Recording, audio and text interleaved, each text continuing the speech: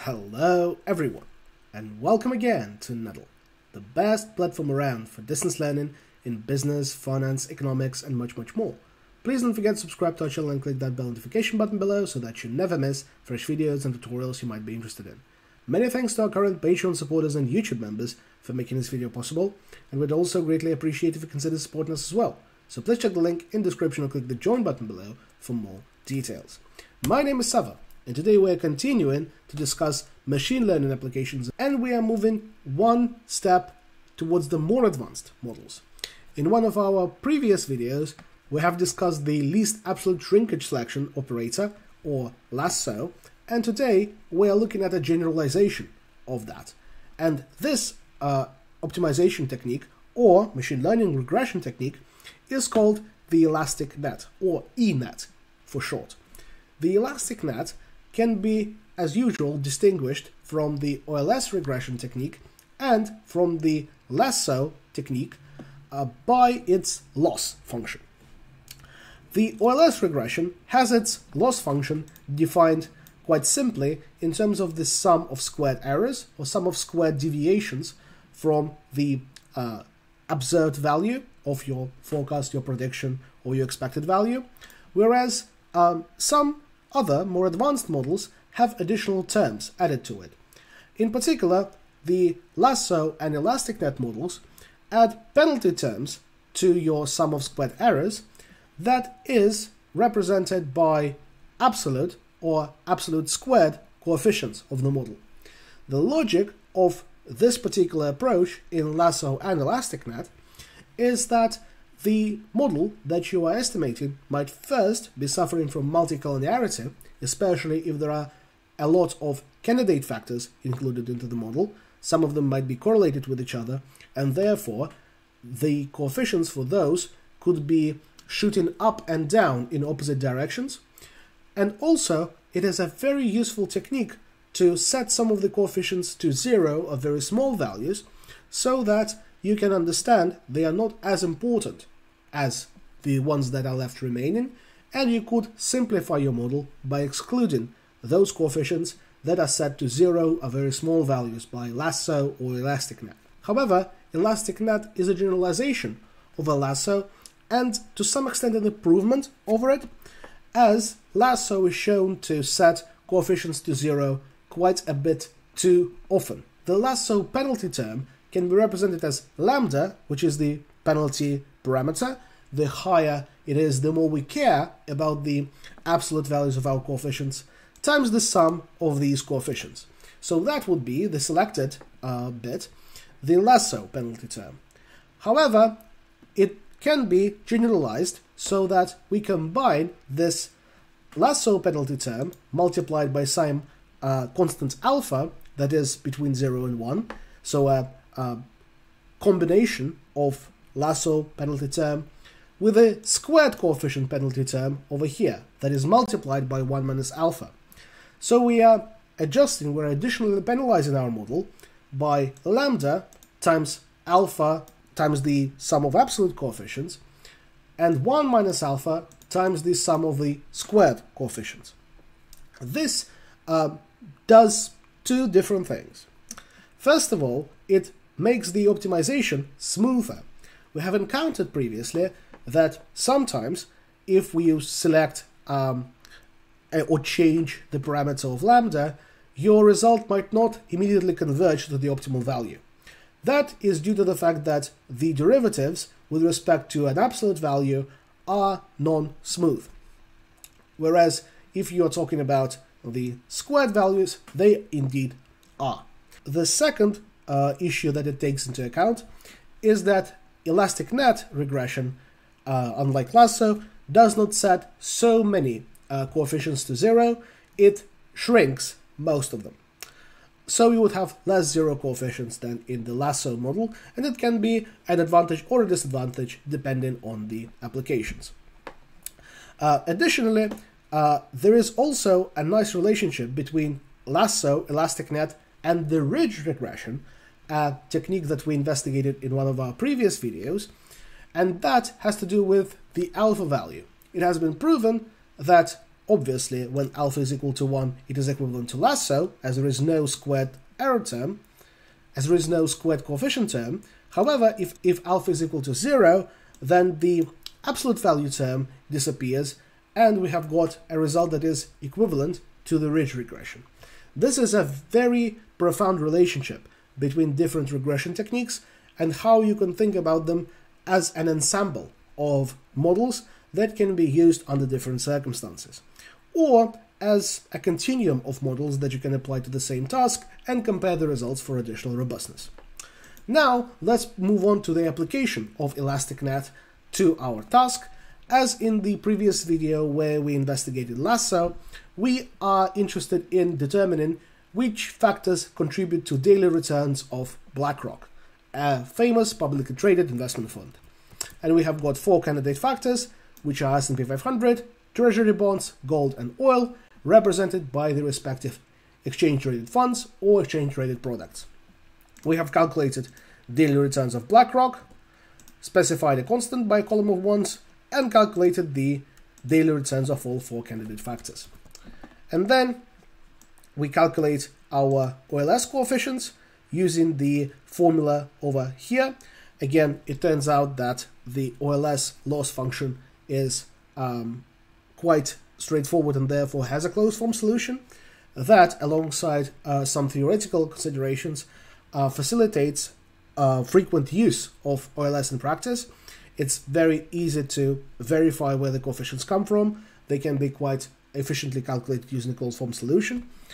And for the ElasticNet, we first simply copy and paste OLS coefficients as values. Then we calculate our predicted values using a matrix multiplication formula that allows us to efficiently calculate all predicted values for all observations, matrix multiplying the matrix of independent variables x, including the constant, by the matrix of coefficients, both with regards to OLS and the ElasticNet. And then we calculate the errors by subtracting our predicted values from the BlackRock returns.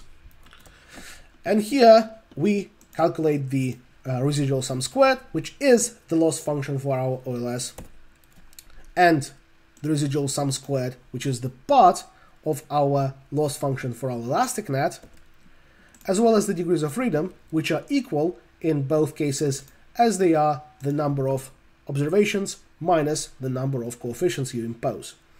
And then we calculate our errors as the square root of residual sum squared over the degrees of freedom in both cases using the respective values. And now we can move on to optimizing our loss function for the ElasticNet by using the appropriate penalty term. And we'll see how different it can be to the OLS coefficients with different combinations of lambda and alpha. So let's start with a lambda of 0.02 and an alpha of 0.5. An alpha of 0.5 means that we are conceptually at the midpoint between pure lasso and pure ridge regression. And for the penalty term, we have to multiply our lambda by the sum of absolute coefficients of the ElasticNet regression times the alpha term. That's the lasso part of our penalty term. And then we add the sum squared of the said coefficients times 1 minus alpha, which is the ridge regression component of the ElasticNet. And then we can enforce this formula using Shift-Control-Enter, get our penalty term at 0.03, and calculate our loss as the sum of residual sum squared and the penalty. And then we can look at how our lambda and alpha affect our loss term. For example, if our lambda increases, the loss obviously goes up, and the relative importance of the penalty with respect to the residual squared sum increases.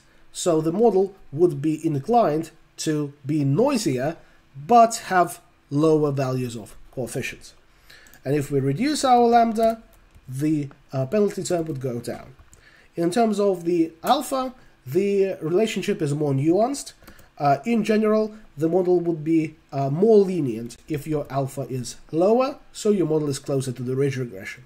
And it also would be smoother and easier to converge using numerical methods.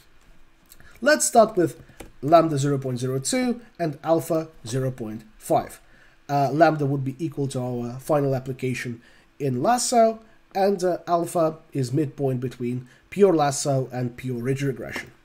Let's specify our solver and set the objective that we want to minimize our loss in cell P1275 by changing the elastic net coefficients in the cells I1269 to I1273. We don't need any additional constraints, and we do want some coefficients to potentially be negative, so we untick that and stick with gradient descent.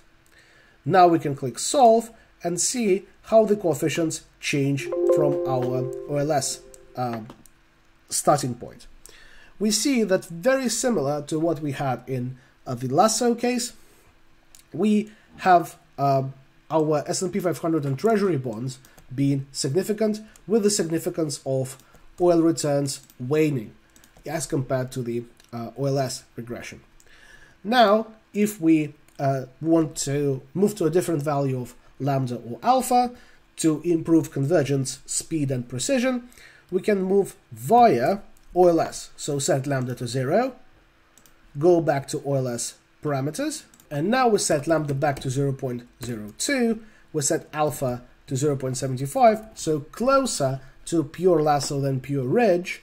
Click solve, and we see that the coefficients have reduced, bringing them closer to the pure LASSO coefficients from the past video. Now we move back via lambda equals 0 to improve convergence, speed, and precision, and set our alpha to 0.25 and lambda back to 0.02. Now our model is closer to pure ridge than pure LASSO, so we can click solve and get our elastic net coefficients now. We see that our oil coefficient still remains slightly negative, and this is the closest we are to the ridge. However, our gold coefficient is nevertheless set to 0 still. So let's see when does this cease to happen. Again, moving through 0, setting alpha to a very small amount, like 0.05, and figuring out what would happen that way. We see that in case of alpha equal to 0.05, for this particular lambda, all of our coefficients are non-zeros. And that's what elastic net is known for. It allows you to reduce, shrink coefficients without necessarily setting them to 0 too much. However, that is not always the case. Elastic net being a combination between two different methods, a weighted average of the two methods if you wish, does behave similarly to LASSO, especially for high values of lambda and alpha. And obviously, the standard errors and hypothesis testing for individual coefficients can be performed on elastic net similarly to the OLS approach, with covariance matrices calculated using the general formula, inputting the sigma squared, the standard error of the regression, so that's the variance of the error term in terms of the regression model, and we multiply them by the inverse matrix of transposed x times x.